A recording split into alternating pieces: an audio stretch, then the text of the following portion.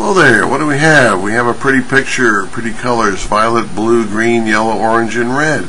And so these are, of course, the colors of the rainbow. And so how do you see a rainbow? Well, you got to have some rain. But where's the sun got to be? You got to have some sun shining behind you. So the sun behind you, the rain in front of you. If you're fortunate, you'll see this beautiful sight called a rainbow. And so what about this white light right above me here? What is it? It looks white. It doesn't look violet, blue, green, yellow, orange, or red. What is it? Well, if I had the right equipment, I could take that white light above me and split it into the colors of the rainbow, violet through red. And so somehow all these colors together add up to white. I don't know exactly how that works.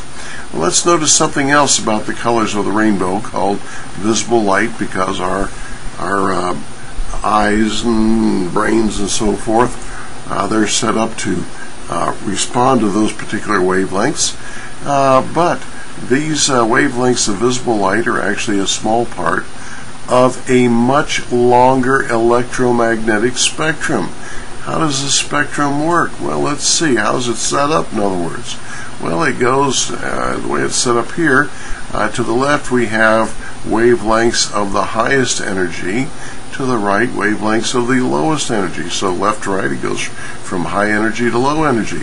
It also goes from the shorter wavelengths to the longer wavelengths, short to long. So high energy corresponds to what? Short wavelength. Low energy corresponds to long wavelengths.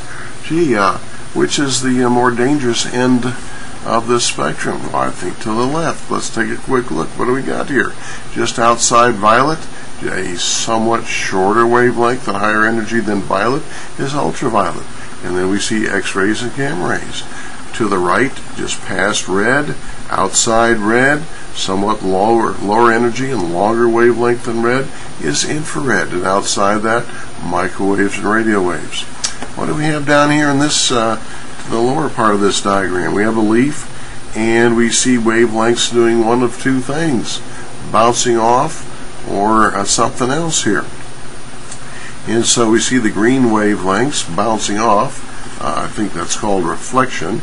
Yes, they are reflected in sort of the greenish yellow, also being reflected. But violet and blue, they are being what? They are being absorbed into the leaf. And up here, orange and red for sure are being, and maybe some of the yellow as well, are being absorbed into the leaf. What do you suppose they're doing in there? Well, they have something to do with that process, that very extremely important process to life, called what do you suppose? Photosynthesis. And so, let's take a look at one other picture. We see here a leaf, a cross-section through the leaf, a leaf cell, and chloroplast, etc. Well, you know, leaves are just so pretty, aren't they? I mean, there's been so many paintings and drawings and poems about leaves, but what is the leaf in essence? What is its function? It functions as a factory. A most essential factory to life, to living things, to us, believe it or not. What's going on inside the leaf factories is absolutely essential to our existence. And so factories need raw materials, do they not? Yeah, out of the raw materials for the manufacturing, what's manufactured, by the way? Well, all the macromolecules are manufactured. Beginning with a very simple one we've talked about many times, that being our old friend glucose. But how do the raw materials get to these cells like this one?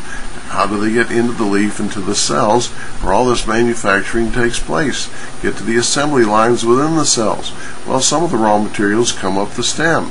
Sure they do. And so they come in through, this is called the petiole, I won't ask you that. But some of the raw materials come in through the petiole. Other raw materials that are gases come in. Actually, there's one main one. I shouldn't say gases. There's a gas that is crucially important to the manufacturing process that comes in through these openings. And so, and other waste gases diffuse outward through these openings. And so we're going to talk a little bit more about this manufacturing process in future videos. But there you have it, our introduction to photosynthesis.